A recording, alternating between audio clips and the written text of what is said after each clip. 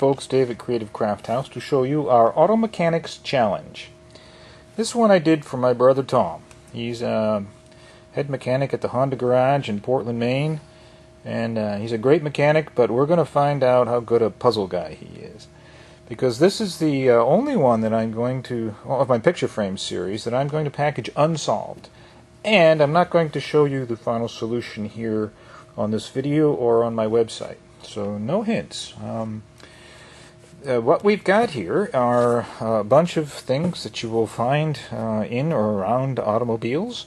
They're all laser cut from various woods. I will mix up the woods. Each one will have at least 5 different woods, probably more.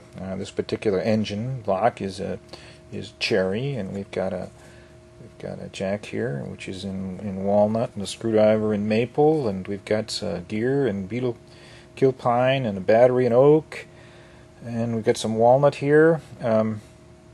But you see lots of different things, and the details are all laser etched. They're very precisely cut, and the goal is to fit them in the frame here. It's we've got about 6 inches square on the base here, and it does come with a cover, so when solved all the pieces will fit in very nicely. I'm going to package it unsolved with one of the larger pieces, probably the engine, sitting on top of the remaining pieces which are in the incorrect position. Now, you may think this is not very hard, but it is. It's very difficult.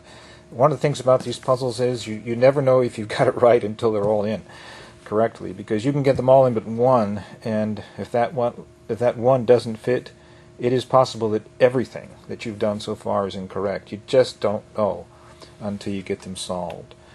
The Auto Mechanics Challenge, great fun, very unusual, and we hope it's something you can enjoy. I hope it's something that drives my brother crazy. And if you've got an auto mechanic friend or relative that you want to torment, this could be just the ticket. Alright, thanks very much.